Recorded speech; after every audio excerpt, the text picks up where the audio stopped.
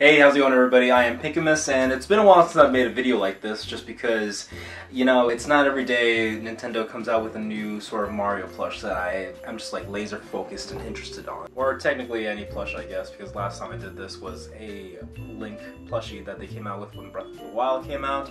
And now, this time around, it looks like a Metal Mario plush. Now before we continue, I did want to mention that I got the Amazon Nintendo box, which is pretty cool. As for the Metal Mario plush, now I found this at a GameStop a couple days ago. I just went in there, not even like thinking about it, just looking at the games, and then this little guy caught my eye from across the aisle. The reason that this is a new plush is because this was released in celebration of Super Mario 3D All-Stars. You know, it is Mario's 35th anniversary.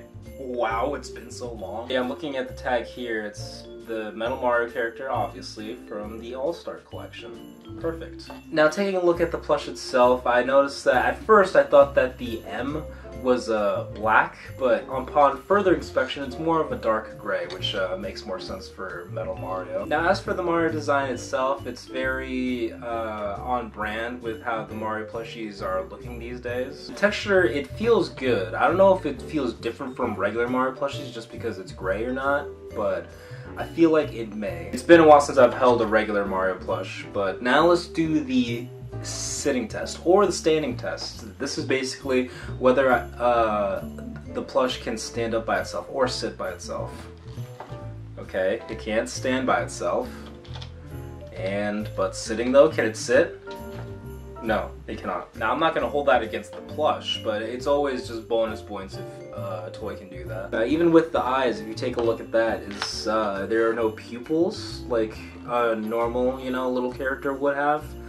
I did wonder if maybe they could have put just black dots on it or not, but then again, I don't know if that's true to the Metal Mario character, so probably not. Based on what I'm looking at the little drawing there, he doesn't have any black pupils, so maybe I'm just wrong there, but yeah, that's fine. And the price for this was 13 bucks. Honestly, with all that in mind, it's a good plush, and I assume at some point this will be rare because I don't know how many of these are going to be out there. And also, I'm not sure what this means for any future ideas for plushies, because now that they've done a Metal Mario because of 3D All-Stars, maybe that they'll finally put out a Shadow Mario plush that a lot of us have been waiting for, including me.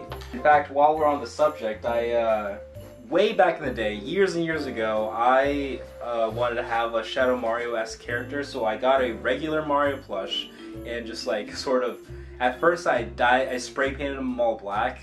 Didn't work out well because just because it didn't become totally black, the red and blue just became a dark red and a dark blue. But then after that, I just put black tape all over it just to reminisce that this is a Shadow Mario.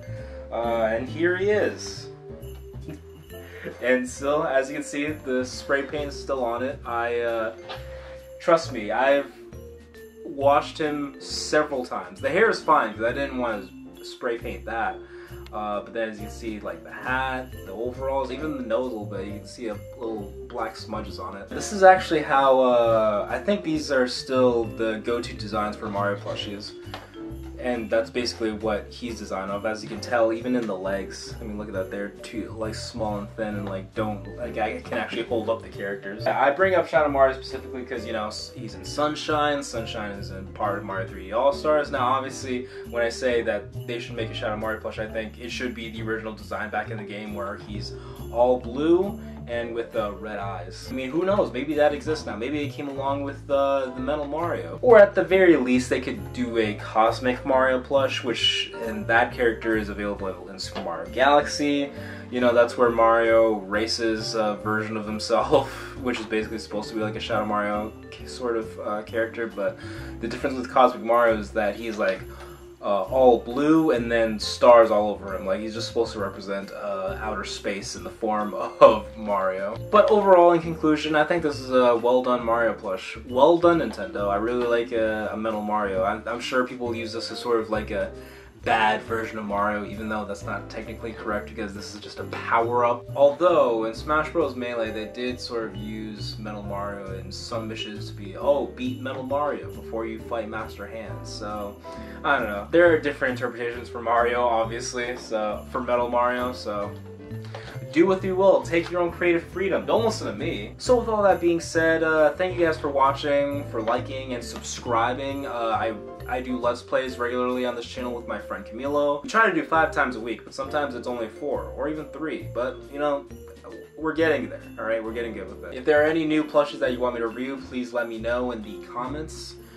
And if you want to see more of these videos, and yeah, that is pretty much it. We'll see you in the next video. Bye!